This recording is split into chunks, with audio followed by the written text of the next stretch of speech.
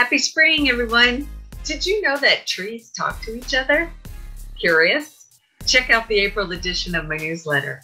Hope everybody's well and enjoying the nicer weather and beautiful spring flowers.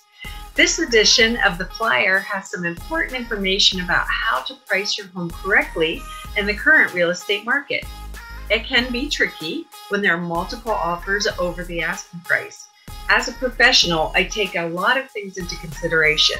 My job is to get your home sold as quickly as possible at the highest price and with the least amount of stress for you.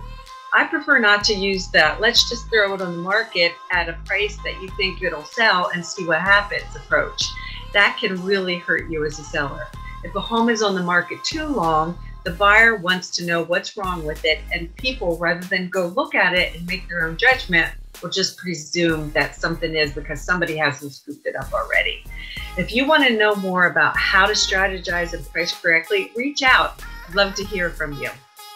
What do you know about staging your home? It's always a question people ask, especially in a seller's market. You might be surprised to know that just because you put your home on the market, it doesn't sell quickly. It's important to view the home through the eyes of the buyer. So staging is very, very important no matter what kind of market you're in. CoreLogic released their Home Price Index nationwide report for February, showing that home prices rose 2.2% from January and 20% year over year. This annual reading is an acceleration from 19.1% in January and the highest reading in the 45-year history of the index.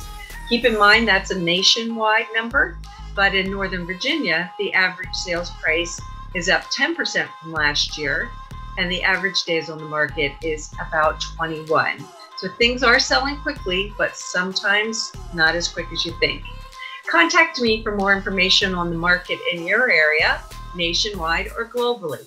And April 22nd is the 52nd Earth Day, a reminder to reduce, reuse, recycle. Check out the newsletter for some ideas of how you can help. Looking forward to seeing you around the globe somewhere.